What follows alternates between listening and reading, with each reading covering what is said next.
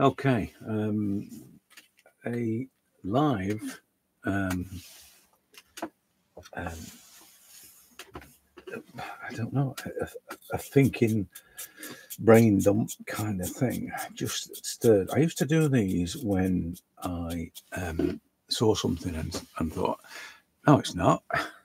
And feel the urge, you know what I mean, to get on them and say, no, no, no, no, no, not for me. It's not like that, you know. And so I saw yesterday something about somebody saying they couldn't draw, but they clearly could, and then went on to explain how they fixed it. And that got me on the first thing about, you know, what is drawing. And then the second one was this morning about looseness of style. And strangely enough, both things are connected. So on the one hand, this guy's solution for not being able to draw was to become more mechanical in his approach, and to be more considered and you know, almost structural, completely non-responsive kind of drawing. It was, you know, it was habitual building techniques, which is what everybody does. You know, ellipses, squares, cones, triangles, whatever, a million times, and then you move on to the elements of the face and do the same, and you know, till one day it becomes almost, as I said, a habit. And then the other one about the looseness of style, and they're one in the same thing. The reason why, if you want to take it to a mechanical solution, for instance, drawing is making marks that capture what you see, driven by what you feel. That's it. It's not, you know, so there are two parts to it. There is the mark making and there is the emotional response. So that's what happens when you're an artist. That's what you see something, you employ mechanical techniques, but you apply them in relation to your emotional response. It's not just a mechanical technique, but it is for many. That's the dilemma, and it becomes like a meme almost. That's what it must be. The looseness thing is really, and you'll see, I know I keep getting this out, but you'll see that the looseness is, there's two things that happen on that eye, for instance. The looseness is just, you know, I don't care about the marks I make. I'm just, you know, at the moment I'm making the marks, I'm oblivious to what's happening. I'm just, you know, probably looking at the reference more than I'm looking, or the subject more than I'm looking at what I'm painting, and it's just happening. I don't care what brush I've got. I made a point when I painted this to use the biggest brush I could find and stick with it. I didn't want it to be, you know, me trying to find tiny. I mean, I eventually did use a smaller. I think I might use a smaller brush, but most of it was loose. But it was loose because that's how I felt about the thing. It wasn't loose because it was a deliberation. I wanted to make it loose. I want to paint loosely and all that sort of thing. It's not. That's not how it works. It's a mindset thing. You know, if you want to talk about it in terms of, say, the masters like Cy Sargent, it would be accuracy, efficiency, and economy. So the accuracy is to get the thing in the right place. The efficiency is to use as little as possible to make that point. And the economy is to only use what's necessary, which is what you're sort of seeing there. With that, it doesn't have to blend out. Doesn't have to. It's just a slight, you know, indication of some kind of bag under his eye. And so that, in technical terms, that's what. But I'm not conscious of that. So I'm just doing that, and it's just a thing. There's no. Is it? Am I working fast? Am I working slow? You know, the fact that I use a big brush, is that no, the reason why I use big brushes is because I can't be bothered to keep changing brushes or cleaning brushes. I just use the big brush. I don't even you know, rinse the paint out the brush most of the time. So the whole thing is infected with other colors, which is why I have problems with white. But the looseness thing and the I can't draw thing are exactly the same questions, really. And funnily enough, my son rebuilt an old coffee machine, and I made coffee for the first time on this thing, and it was fantastic. Then he thought, oh, I must learn how to be a barista. I must learn how to make coffee. And so he went and learnt, and he got the knowledge, and then he made coffee again, and it was diabolical. So the knowledge had impeded his first, even though it was completely untrained and all the rest of it. He just thought, this is what I do with it, and the coffee that came out was smooth, and it was delicious. The coffee that came out, once he knew that it must be this pressure, and he must compact the grains this much and all that. Once he knew all that, the coffee went down the pan. It became, but it was drinkable, but it was just your average kind of Costa coffee. It wasn't special like he first started when he did it. So the knowledge thing kind of took away this innate ability. I mean, it may have been beginner's luck, as people could call it, and that's anybody who thinks that knowledge is the root that you must have. Without knowledge, you can't do anything. Everybody thinks that would always say, "Oh, it's beginner's luck," you know.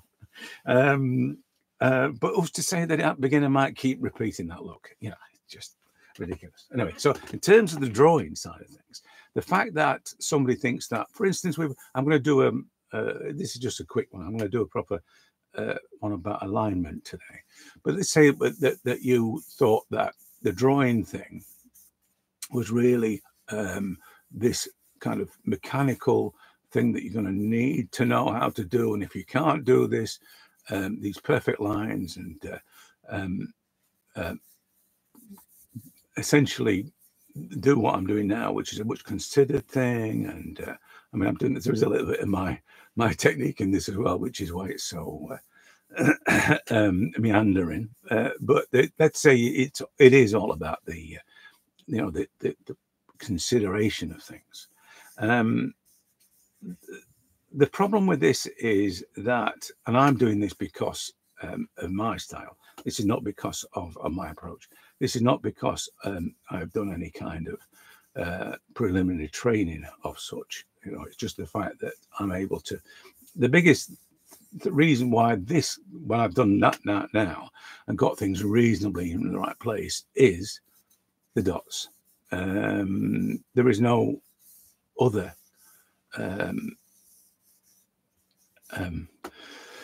that sort of technical understanding other than where's this. You know, this is the dots in action, if you like. But I'm not the dots for me. It doesn't. I don't draw the dots anymore. I'm just more interested in the proximity of things.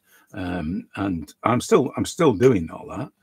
But as I say, I'm going to do an alignment thing today, so you'll see me talking about alignment. I use the same image, but what I'm saying is that that for me, I'm not truly connected to the subject, so it's not strictly what I would consider to be, you know, a responsive thing. I'm just trying to sort of prove a point in terms of the drawing side of things. It's still loose. It's still fairly. Because of the meandering technique that I use, but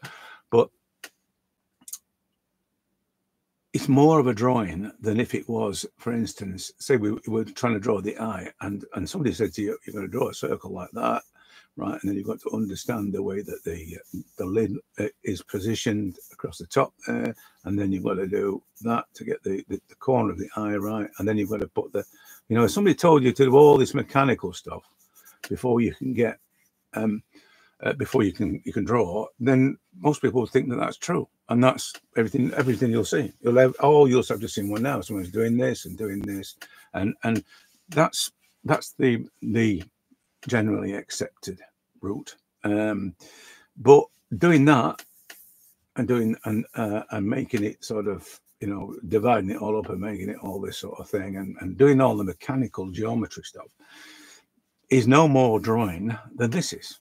This is as much drawing as that is. The mark making is kind of founded in your response. So if the mark making is simply part of the, as I say, part of the response, and you're observing properly, then you will make marks that are relevant to what you see. You can't get around that. It's but the trouble is that when you do that, you're not looking at that. You're too busy constructing this, and then you'll look at that, and by which time you're going to make that fit this construction. So there's a big problem with that. If you want to be a responsive artist and work in a responsive way, because you can't, to be a portrait artist, the one fundamental thing you must be is responsive. You can't be a constructionist.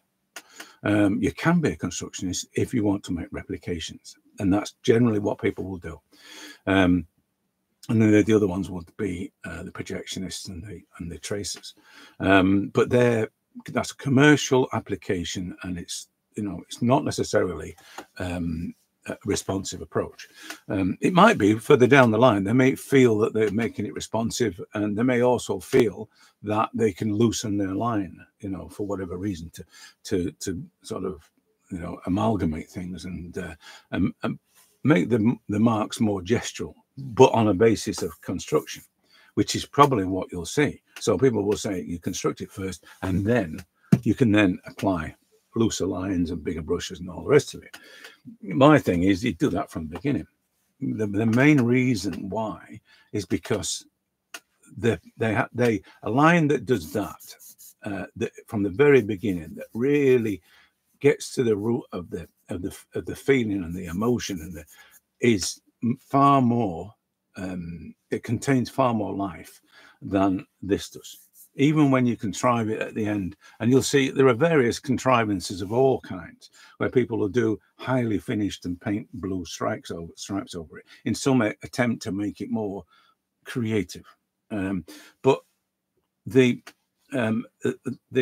trying to make it lively and full of life when clearly it wasn't to start with is a contradiction. You're going to end up with, as I said, a contrivance, and it might be, and that might be described as a style. Now, the style is an evolution of something that comes from within. It's not something that you decide to adopt.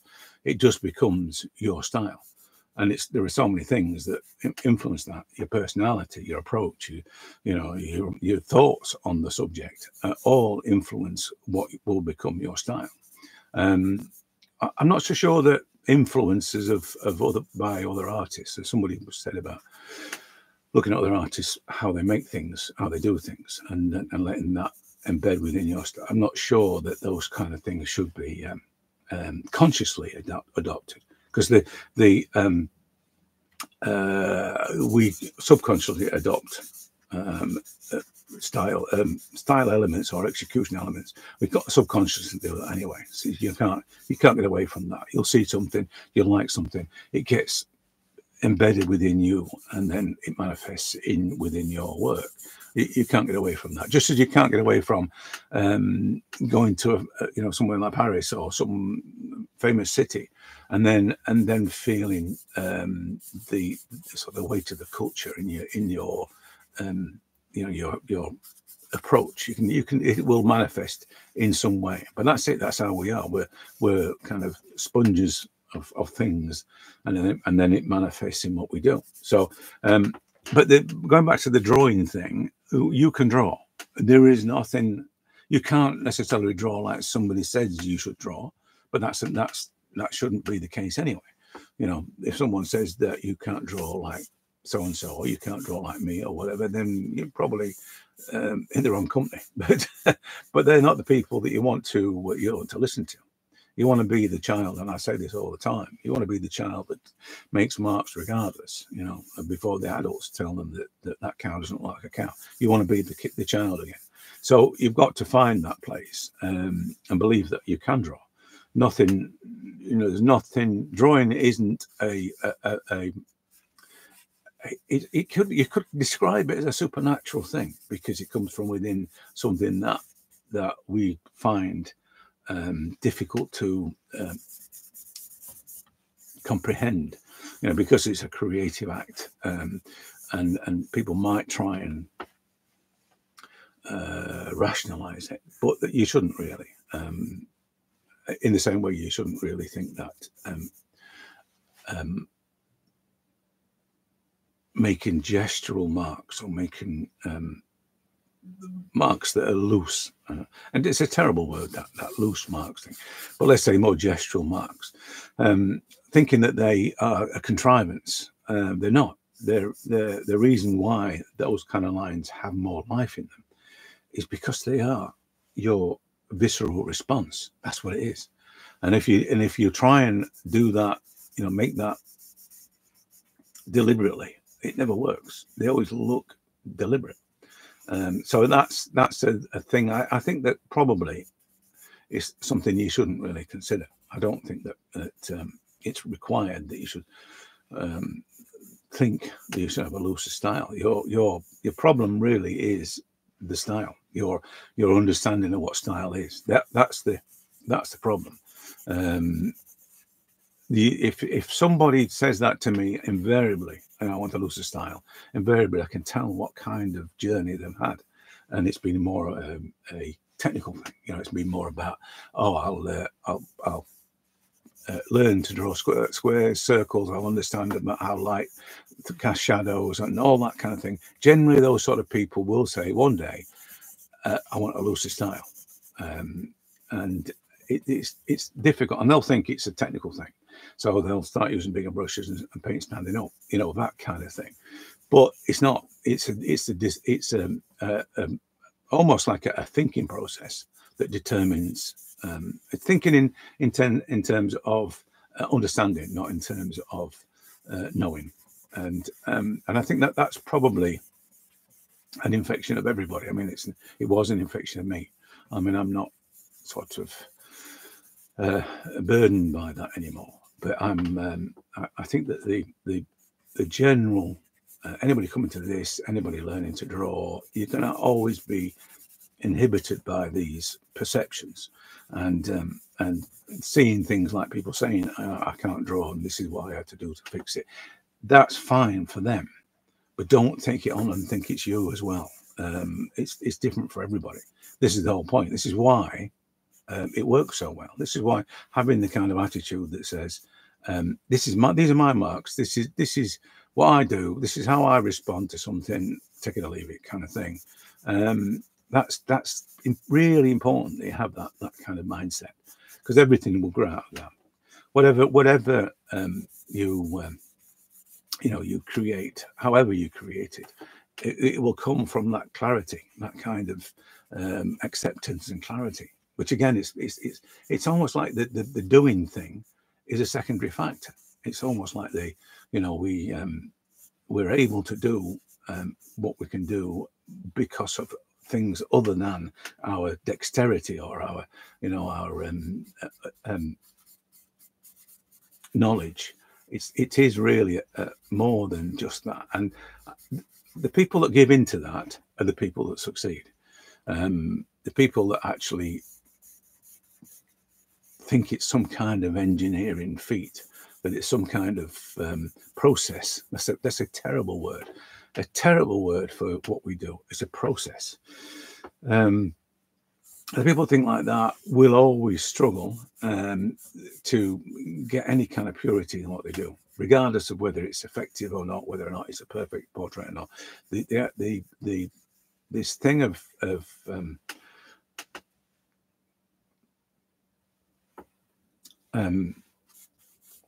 thinking of it as a sum, a mathematical equation, a formulaic approach, is always going to result in the kind of anti-art thing, because it's going to have too much. It's going to have too much thought in it. I mean, you hear this all the time. People will say it's overworked. I'm overthinking it. They'll say, and that's true. That's exactly what they're doing. Overthinking it. Just do it. I mean, I've said this so many times. Just do it. You have to find a way to connect to your creative soul. And the best way to do it is not to try and do it. So it's not to try and draw, not to try and draw in a particular way, or not to try and draw something because it will lead to something else. Because somebody said that if you do this over and over again, then you will be able to draw. And now those kind of, I always think of infections, and this is the danger of YouTube. It's full of stuff like that. And I hate to think how many people's ability or creative potential is hindered by somebody else's predictions. you know, and prophecies, and this is, you know, and diktats. You know, this is what it should be. This is how it should be. I mean, we have enough of that with what people put in galleries. Somebody decided that you know, was a masterpiece, and then we have to accept it. You know, I mean, I don't mean literally, consciously accept it. It is there, nailed on a wall for us to see, and that's decided that that's a masterpiece. Therefore, and this person knows what they're talking about, so therefore it must be. You know, it's that kind of thing. But I'd question everything. I would say, hang on a minute, no, it's not. No, it's not a masterpiece to me, because my criteria is specific, and I've got specific requirements of what can be. In fact, I wouldn't consider anything really a masterpiece. I don't really know what that means. I think great honest art is great honest art, and I love it, regardless of their, you know, the status of the person that did it. It's the purity of intention thing for me, and I can see that. I see that in work. I see that in art, and I think that you know, people kind of get swept along, you know, in the mayhem of dictates, and I don't know. As I say, I think that going back to what I'm saying about the drawing and things, the you can't make the decision that you can't draw. It's just not something that is even a you know, a thought to be had. Can I draw or can't I draw? It's not, you know, it's not the right question. The question probably comes from, I can't draw like so and so. I can't draw like, I can't make a photo replication. I can't, you know, the question comes from those kind of scenarios where you're putting yourself under some kind of pressure to say that it has to be as good as somebody else. So inevitably it's a comparison. So you can't say that I can't draw and truly be able to draw, because to be able to draw is, as I said, is this thing of making marks driven by what you feel. And if you're doing that, you'd never ask the question, can I draw or can't I draw? You'd never have that. You'd only make the assumption that you can't draw, or you draw the question if you're comparing yourself to someone else. And then the other thing about the which is completely connected, the looseness, which is probably gestural, that's the same thing. That's driven by the same intention, by the same desire to capture something that you feel, regardless of its efficiency, regardless of its accuracy. So and its execution, because that's another thing as well. If execution becomes the gatekeeper for your success, then you're always going to be on a roller coaster of learning and practice and whatever else, and thousands of drawings and repetition. You're always going to be doing that, keeping sketchbooks, because it's always going to be, I've got to learn a bit more. The reason why it's not working is because I don't know enough, you know. And it's never that. You always know enough. That's the thing. You always know enough because you're human. And the thing that drives what we do in terms of creativity is your humanness, if that's a word. It is always about your human response, which is why I'm attracted to portraits, because connecting with other humans is one of the key things that I enjoy, and everybody can do it. To be able to connect to someone else and feel their emotion and things, everybody can do that, unless you've lived in a cave, and which is, you know, solitude and all that, and damage yourself in that way because you've cut yourself off from humanity. But if you've spent time with anybody, family, friends, or whoever, you've learned skills to connect with other humans and detect their mood and to respond to their mood. Now just channel that into your mark making, and all of a sudden you're making portraits. And that really is, it's as simple as that. There's an overcomplication of analysis of what you do, and inevitably analysis leads to comparison, and all that is a real problem for most people. But as I said, I didn't really. This is I've said would be a rambling event. This is not really anything other than that. I just wanted to talk about the line thing, the drawing thing. Yeah, you can draw. You have my permission. This is the thing as well. You got to give yourself permission to draw, to make marks that really may or may not work. You've got to give yourself permission to do that, regardless of the outcome. I saw somebody. I always talk about zero expectations. Saw somebody the other day who said that the outcome was inconsequential. He said, and I thought, well, I've heard that before somewhere.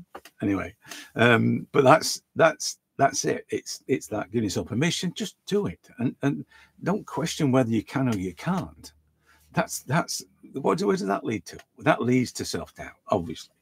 So that is a real. You can see how all these things connect. You can see why people have so many problems.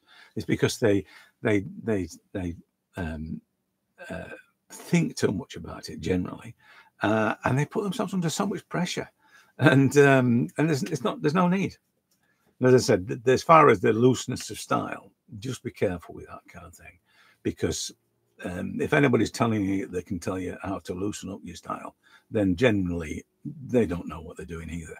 So I would keep clear of anybody who says that kind of stuff. Looseness of styles, finding your style, all that kind of thing. That's the wrongness of what we do. Now, all that manifesting those things, the fact that people say things like that, I want to adopt a style. The thing about style is that it finds you. Your style finds you. It's a consequence of so many and other things. It's not something that you can contrive or to copy or whatever else. It will just find you, and that's a fact. You just got to accept that that's what's going to happen. And not even consider it really. I don't think you should consider my style. My style is, where does that stop? My style is that I use certain brushes. My style is that I always paint certain faces. My style is I always use a certain kind of frame. There's all where does it stop? All that.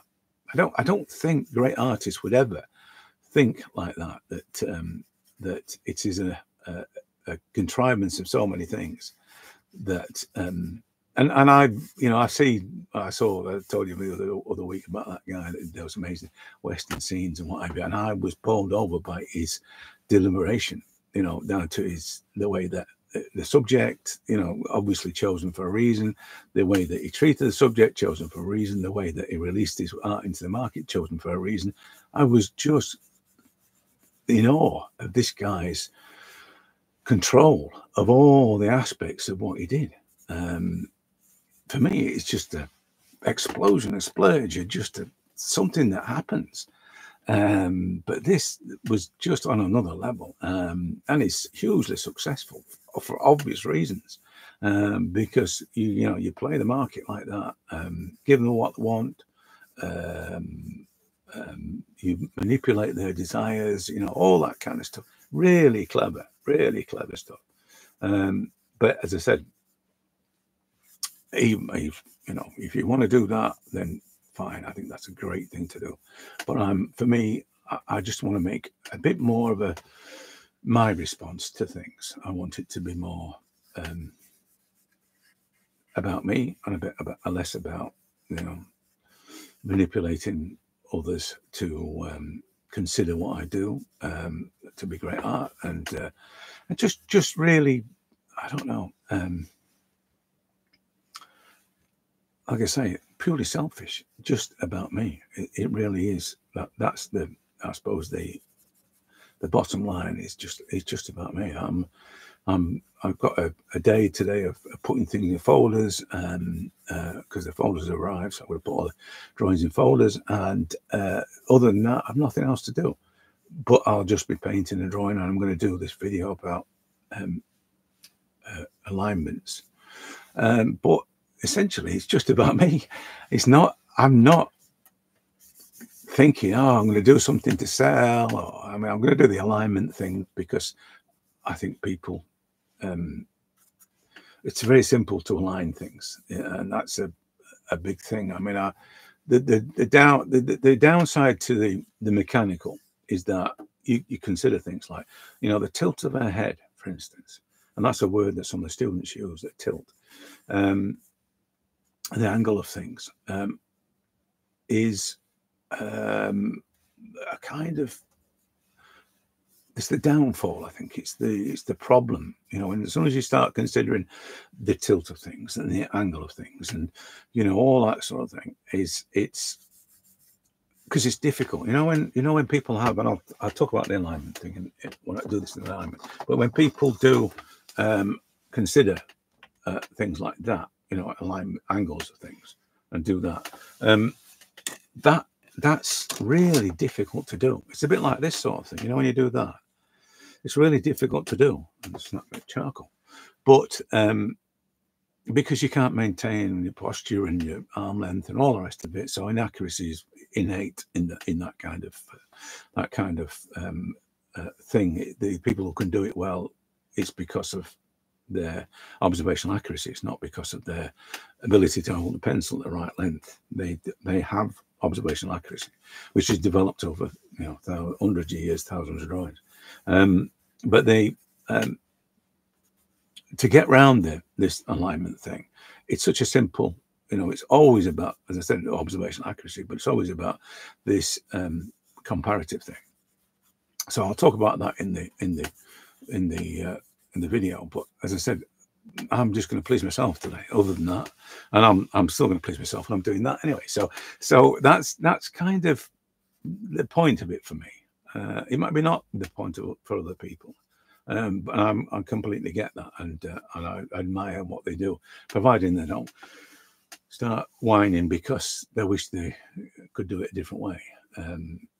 Because you can do it any way you like. There's nothing stopping you. As I said, do it for yourself. Don't do it for other people, unless there's motives, you know, money, fame, glory, all that kind of stuff. But if it's not that, and I don't think art should be a trophy-driven thing. Like, it shouldn't be a competition either. But that's another matter. But as I said, it should be you first, everybody else second. That's how it works. It doesn't work any other way. Artists have to please themselves first. And if what you produce when you please yourself isn't acceptable to other people, then that's fine. That's probably a sign that you're doing it right. Anyway, but going back to the two things, the can you draw or can't you draw? Yes, you can draw. You can draw. Don't think that for a minute that because you don't do it like somebody else that you can't draw. It's the wrong question. You should never ask that question. And as far as the looseness of your style, that is really just a mindset. It's more mindset than it is anything else. It's not a mechanical issue. So don't think that you're going to loosen your style for whatever reason, or for whatever thinks that you know, whatever makes you think that you should. I'm not sure what, you know, if you ask that question, maybe you've got, you know, from the onset, you've had the wrong mindset, because it's not really something. I know I want to loosen my style. You may be attracted to other people's work or have a looser, sort of more gestural style, and that's again a flaw, because somebody else's style is somebody else's style. It's not your style. And again, you know, an artist that's going to ask that kind of question really hasn't got the whole thing, you know, what art's about. So I just be careful of those. I think at the end of the day, what I'm saying is be careful of the questions that you ask yourself, and the decisions you come to based on how you become, you know, how you come to the decisions or answers to those questions that you ask yourself. Because sometimes you'll come to a decision based on the wrong logic or the wrong reasoning. So you know, it's probably, at the end of the day, it's probably better just not to ask yourself questions about what you're doing, and it, you know, it'll turn out however it'll turn out. Again, this is back to the zero expectation thing. So just as I say, I don't want to ramble on too much. Obviously, I am now. So I'm going to leave it at that, and I will catch you if I do another live. I might do a live later, but I'm going to do the alignment video today, so you'll see that popping up at some point. Yeah, so it's currently 8:39 in the UK. So have a good day if you're in the UK, or have a great evening wherever you are, anywhere else. So whatever time zone you're watching it in, make something great.